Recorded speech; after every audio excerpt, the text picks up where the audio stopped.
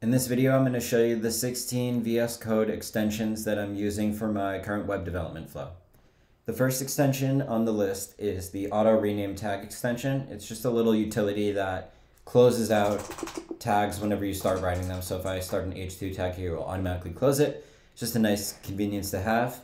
The second and fourth plugins on the list are both themes. And the CodeSTACKr theme is the theme that I'm using right now. I really enjoy it. It's got some nice colors, contrast, and saturation to it, and a lot of detail for different parts of the code. So I've been enjoying that theme. The next plugin on the list is the Better Comments plugin, and this just kind of formats your comments nicely. You can make alerts or make to-do list items, and it's nice to have the different color coding in the comments to just be able to document things better. The next extension that I have is a color highlighting tool. So if I type in a hexadecimal code here, such as the code for red, it will automatically highlight that color so I can see what colors I'm working with in a style sheet.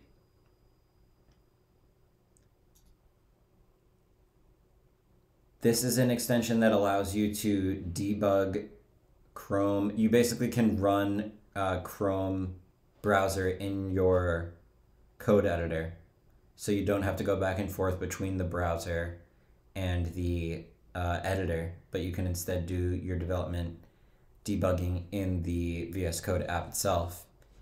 The next extension that I have is these Fluent Icons. I found this I've been watching a lot of Firebase videos. I find his tutorials really helpful, and I think these icons are more clear than the icons that come by default, so I switched to these because it's easier for me to see that this is the debug in particular icon.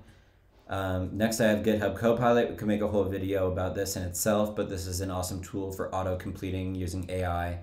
And I believe they trained a model on a lot of GitHub open source code that it can basically reference open source repos and help you paste in code from those repos.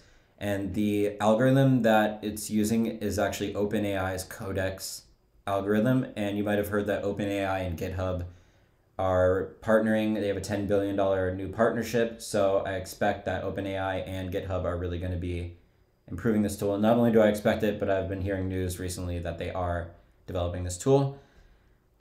Next, I have the GitHub Copilot Labs, and this gives you extra features in the GitHub Copilot extension. I'm still going to play with this. I haven't played with this one too much, but you can do some really cool things. It's almost like a Stable Diffusion web UI or something like that, where you can do more fine-tuning on the Copilot extension itself. Next, we have a tool called Live Server that allows you to deploy a server. Down in your bar here, I can deploy a server just as I would from the terminal to test my web apps from making server calls. And then I have this Live Share plugin next, which is a tool that VS Code and Microsoft released to allow you to basically have multiple collaborators. So I can code with someone else and have multiple people coding the same document at once. So this is really helpful for consulting or pair programming or demos.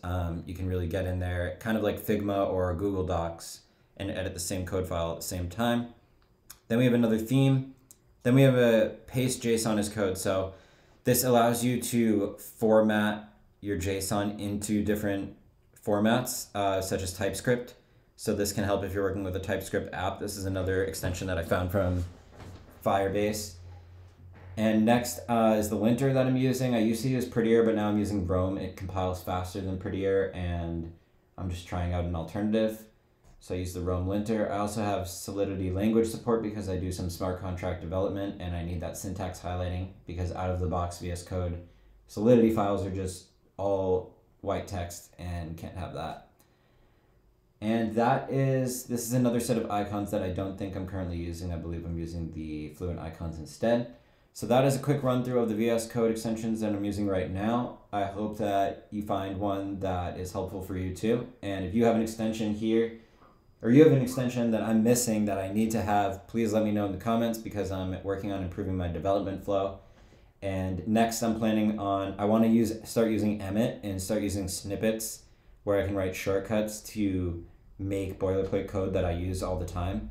So anyway, yeah, drop in the comments if you have any questions or any plugins that I need to try out. Thank you for watching, and definitely like and subscribe to this video to get new web development and AI tutorials. Thank you.